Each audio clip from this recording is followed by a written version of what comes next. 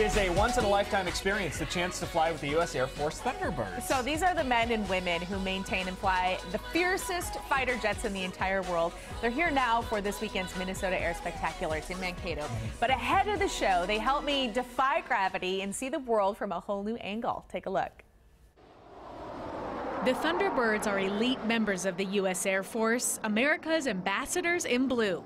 They flawlessly maneuver fighter jets, sometimes flying as close to 18 inches from each other in the Diamond Delta formation and as low as 200 feet from the ground. The Thunderbirds are the ambassadors in blue. We're the Air Force's PA machine to be able to go out. We represent the world's greatest Air Force. Right here. They offered to train and take me up in an F-16 Fighting Falcon to understand how incredible it is to function with so much agility through the sky. Beautiful view. Wow.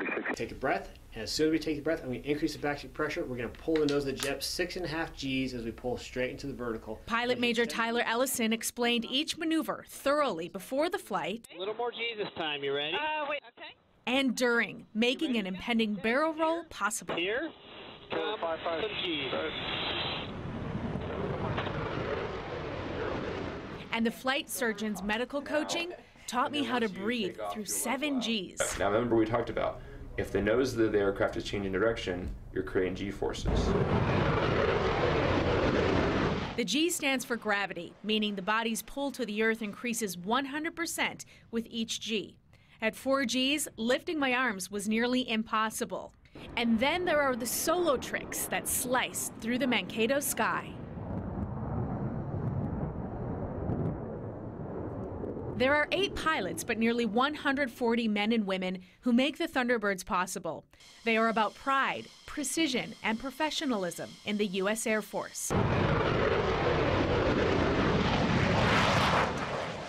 And I'm sure you're wondering how I fared. Well, I have to admit I suffered a bit of motion sickness, but I felt a little better as we walked away, feet on solid ground. No, when I'm up there flying, it's all good. But when I'm in the back seat, it's a different story.